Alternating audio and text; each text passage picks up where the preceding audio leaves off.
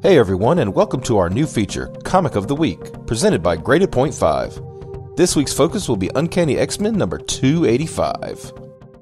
So some might be asking, Optimus? Well, Wayne? Which one you want to go by? Which one won't get us copyright stricken? So some might ask, why did I select X-Men number 285 as the first comic of the week? Well, it's got a very historical connotation to it, because this is the very first comic that I purchased as a wee lad. And I say wee lad, I mean I was like 14 or something. I don't know. It was just, was whatever. Anyway, this was very eye-opening to me, because before this, I didn't know very much about comics except for like playing the Avengers in the arcade, which just so happens was in the store that I bought it, and I had an Avengers arcade, and I was like, oh, they got the Avengers. And I go check out, oh, there's comics.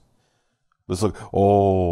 Oh, look at this art. Look at this stuff. This is so cool. Oh my God, I gotta have it. And so I bought it. So it's kind of weird that I bought a book that comes in the middle of a story arc. But, they always say that you always have your first comic one way or another. And it doesn't really matter when you come in, as long as they can give you a good enough recap. And I will tell you, I had no idea what was going on in this story. All I know is that it looked cool. I liked the art. The action was pretty cool. People were getting punched a lot. And then I figured out that Colossus is probably one of my favorite characters of all time, because he's made of metal, and that's cool. So you're going through this book, and you got some really cool scenes. You got Colossus unarmoring, and apparently he's the fucking chosen one. Okay. They just came through a portal, and now he's God. Yes! Win! And then for some reason, Storm is laid out in the desert and parched because she just came from a party. If you look back, there's a previous issue. This all started at a party. And then she's come back, and all of a sudden she's immediately like going to die in the desert until she's saved by the mysterious stranger. It's always the mysterious stranger. You ever notice that?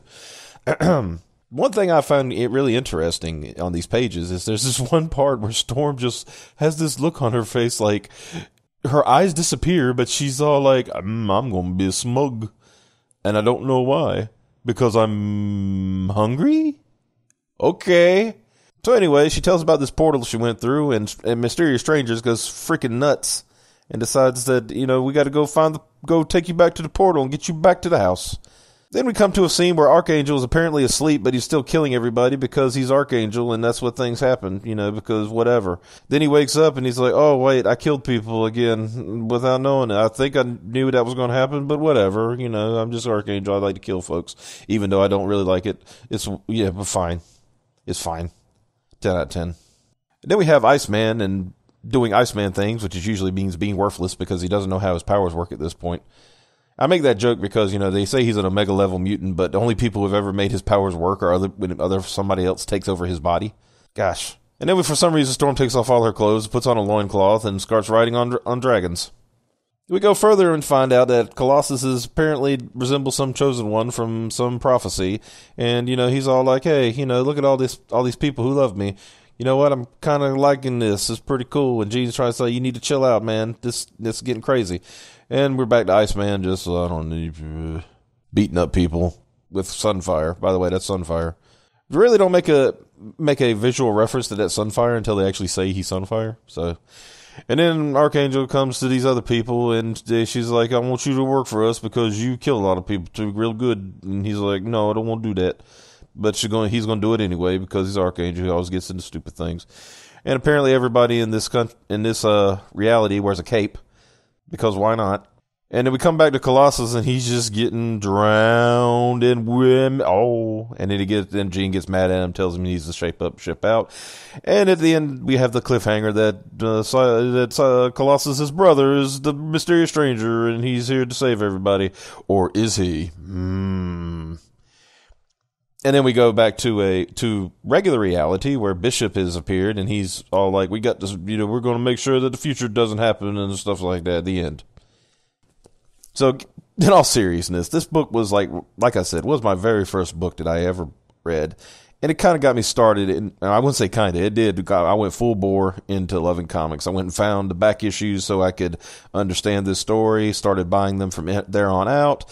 Found a local comic book shop, started getting a pull list, and it was just downhill from there for about, I would say, 10 years. But yeah, this is the one that started it all. It was great. I enjoyed it. This is one that got me hooked.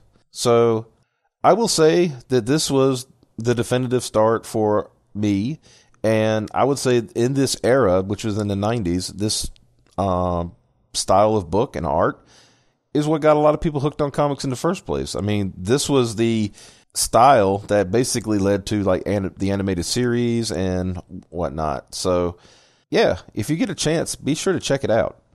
And that's it for the first edition of Comic of the Week. Tell us what you think on Twitter at Graded.5. And if you wish to see us expand into more comic-related media, consider contributing to our Patreon at the link provided below. Until next time, Excelsior. Fuck, finally got it. Okay. Good luck, Josh. I love you.